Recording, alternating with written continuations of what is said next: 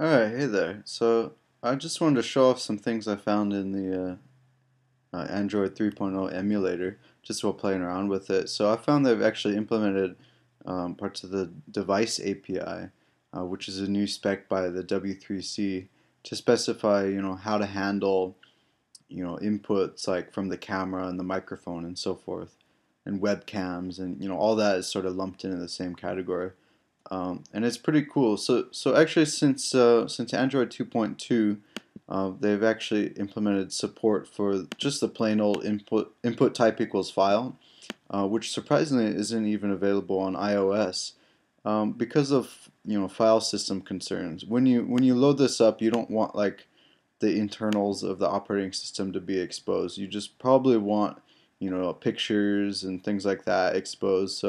So Android has taken that approach, and as of 2.2, they give you access to your own gallery, so you can see the pictures you've taken and upload those through this. So that's pretty cool.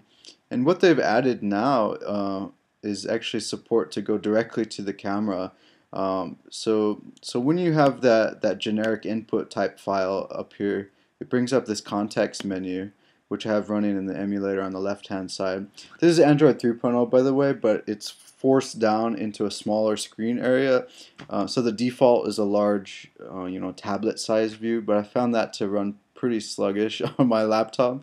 So this works a little bit better. Anyhow, provides support for taking a still picture on the top here, for taking a video in camcorder mode, for taking an existing video or picture from your gallery, an existing music track, or you can take a new a sound. You could take you could take a new recording through your microphone. And actually, there's no cancel on this, and I would assume that there's a back button on the actual device or something like that, but here it's not provided, so I'm gonna have to click on one. And unfortunately, it's just the emulator, so it's gonna try to go to the camera as you see right now, and then it's gonna crash as it realizes it's not an actual Android device, as it hangs its head in shame. But you could see, so it's going sideways for some reason. As you can see, it's trying to load the camera application, but it fails. But that's cool. Obviously you could see if you're on an actual device, that's what would be loading up. What's new is this device API, where you can tell it to go directly to what you want captured, and you do this through on the right hand side. I have the source of this page, very simple test page, and you do this through this line here. So here you're saying I want to capture a picture, an image more specifically, and I want to do it through this device, which is the camera. So on the left hand side here, that's the MIME type.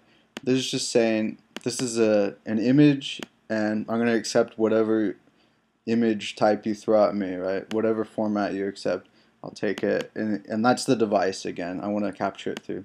So what does that look like, right? It should take me right to the camera, right? It shouldn't bring up a context menu, right? And that's exactly what we get. So it's like we've skipped, over that context menu. We know exactly where we want to go, but it crashes again, right?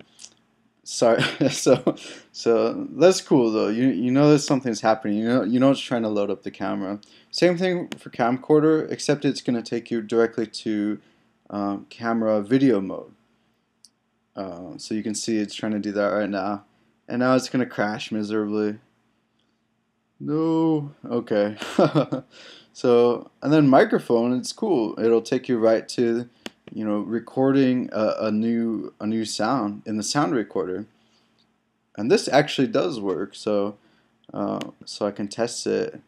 Testing. Do I have the microphone?